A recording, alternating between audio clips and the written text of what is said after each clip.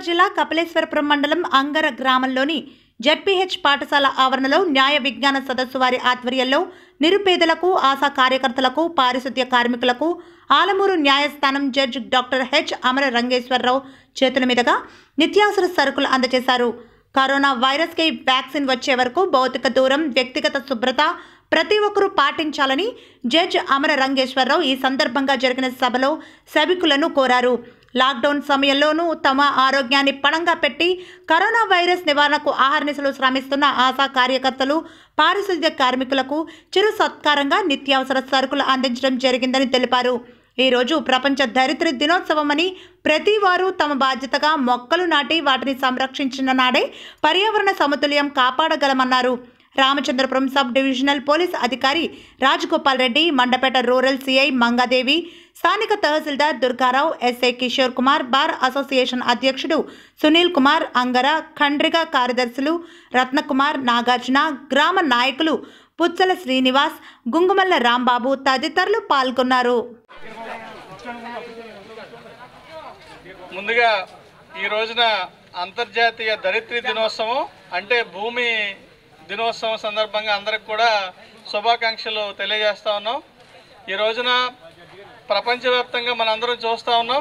Corona మహమ్మారి వలన అందరూ కూడా ప్రపంచవ్యాప్తంగా ఈవేళ అమెరికా నుంచి మన ఆంధ్రాలో చిన్న ఊరు వరకు కూడా ప్రతి గ్రామంలోనూ పెద్ద పెద్ద పట్టణాల్లో కూడా ఈ కరోనా మహమ్మారితోటి కనబడినటువంటి ఈ శత్రువుతోటి మన అందరం ఈవేళ పోరాడుతున్నటువంటి పరిస్థితిని మనం చూస్తూ ఉన్నాం. ఈ కరోనా మీద పోరాటానికి చాలామంది కూడా ఇవాళ లాక్డౌన్ సందర్భంగా ఇంట్లోనే ఉండిపోయేటటువంటి పరిస్థితి ఉంది. చాలామంది పనులకు వెళ్ళలేని పరిస్థితి, సంపాదించుకోలేని పరిస్థితి ఉంది. కాబట్టి అదేవిధంగా ఈవేళ హైకోర్టు వారు అలాగే ఈ జిల్లా ప్రధాన న్యాయమూర్తి గారు ఇచ్చినటువంటి ఈ సలహాల మేరకు, వాళ్ళ సూచనల మేరకు ఈవేళ అందరికి కూడా నిత్యావసర వస్తువుల్ని ఇక్కడ మన అంగర పోలీసు వారు, అదేవిధంగా మన రామచంద్రపురం డిఎస్పీ గారు, మన ఆలమూరు సిఐ గారు వీళ్ళందరూ సౌజన్యంతో ఈరోజు ఇక్కడ ఈ కార్యక్రమాన్ని మనం ఏర్పాటు చేయడం జరిగింది. ఇక్కడ అందరికి కూడా ఈ రోజున ఇవాళ ముఖ్యంగా పగలనక రాత్రి అనక కష్టపడి మన ఇళ్ళు పరిసరాలు అన్నీ శుభ్రంగా ఉంచడానికి కృషి చేస్తున్నటువంటి పారిశుద్ధ్య కార్మికులు ఉన్నారు. అలాగే ఈవేళ వాళ్ళకి కరోనా వైరస్ వలన ఇబ్బందులు వస్తాయి అని తెలిసినా కూడా ఎవరింట్లో ఈ కరోనా కూర్చోండి. మీ గురించి జడ్జి గారు మాట్లాడతారు 2 మాటలు. ఒక్క 5 నిమిషాలు అంతే. కార్యక్రమం అందంగా జరుగుతున్నా మీరందరూ సహకరించారు, చక్కగా జరుగుతుంది. కొన్ని నిత్యావసర వస్తువులు సరఫరా చేయడం జరిగింది. అలాగే ఇక్కడ చాలా మంది కొంచెం వృద్ధాప్యంలో ఉన్న వాళ్ళు ఉన్నారు. అలాగే పనులకు వెళ్ళలేని వాళ్ళు ఉన్నారు, పనులకు వెళ్ళినా సంపాదించుకోలేని వాళ్ళు ఉన్నారు. అట్లాంటి ఒక 120 కుటుంబాలని ఈవేళ గుర్తించి వాళ్ళందరికీ కూడా నిత్యావసర సరుకుల్ని సరఫరా చేయడం జరిగింది. ముఖ్యంగా మనం 2 విషయాలు గుర్తుంచుకోవాలి. ఒకటి ఏంటంటే కరోనా వ్యాధికి ఈవేళ మన పేపర్లోనూ టీవీలో చూస్తున్నాం, వ్యాక్సిన్ వచ్చింది, వ్యాక్సిన్ రాబోతుంది, రేపు వస్తుంది, మందు వస్తుంది అనేది. కాకపోతే ఆ కరోనా నివారించే మందు సరే వ్యాక్సిన్ ఎప్పుడు వచ్చినా కూడా అంతకంటే ముందు ఒక మందు మన చేతిలోనే ఉంది. మనం ఆ మందు వేసుకుంటే ఖచ్చితంగా కరోనా బారిన పడకుండా జాగ్రత్తగా ఉండే అవకాశం ఉంది. ఏంటా మందు అంటే ఒకటి సామాజిక భౌతిక దూరం. అంటే ఎవరైనా వ్యక్తికి మనం 3 అడుగుల దూరం పాటించండి. 2 పరిశుభ్రంగా ఉండండి. ప్రస్తుతానికి ఇదే వ్యాక్సిన్ ఇదే మనకి కరోనా నుంచి రక్షించేటటువంటి ఒక దివ్యమైన ఔషధం కింద భావించాలి.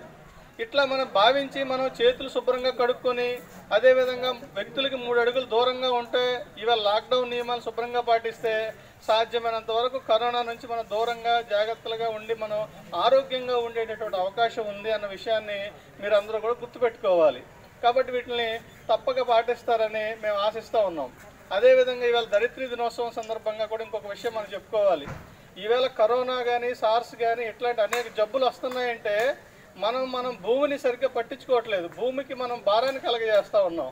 ఏంటి భారం అంటే చెట్లు విపరీతంగా నరికేస్తున్నాం. మనం చెట్లు పెంచండి, పచ్చదనాన్ని పెంచండి. ఇట్లాంటి పచ్చదనం పెంచితే మనం రేపొద్దున కరోనా లాంటి రక్కసుల నుంచి మనం తొందరగా బయటపడే అవకాశం ఉంటుంది. ఎండాకాలంలో కరెక్ట్గా ఉంటే వర్షాకాలంలో కరెక్ట్గా పడతాయి. అదేవిధంగా ప్రకృతి సమతుల్యంగా ఉంటుంది. కాబట్టి ఈ విధంగా అందరూ కూడా దీన్ని పాటిస్తారని ఆశిస్తున్నాం.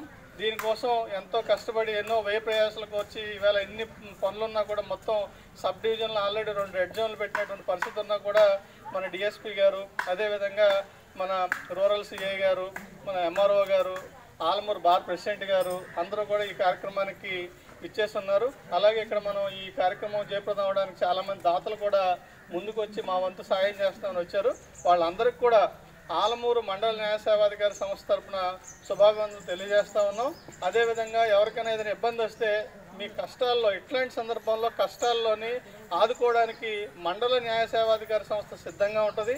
మీకు ఏ ఇబ్బంది వచ్చినా, అంటే వైద్యం అందడంలో కానీ లేకపోతే ఏదైనా ఇట్లాంటి ఇబ్బందులు వచ్చినా కూడా మీరు మండల న్యాయ సేవాధికారి సంస్థని మా కార్యకర్తలు ఉంటారు, వాళ్ళని మీరు ప్రతి గ్రామంలో ఉన్నటువంటి న్యాయ కార్యకర్తలను సంప్రదిస్తే కనుక మీ సమస్యలకి, అంటే ఇబ్బందులు పడకుండా మీరు దీని నుంచి బయటపడే విధంగా వాళ్ళు కూడా సంబంధిత అధికారులతో మాట్లాడి మీకు తక్షణం అట్లాంటి సేవలు ఏమైనా ఉంటే అందేదానికి ఇటువైపు నుంచి కూడా ప్రయత్నిస్తానని తెలియజేసుకుంటూ మాకు అవకాశం ఇచ్చిన అందరికీ కూడా ధన్యవాదాలు.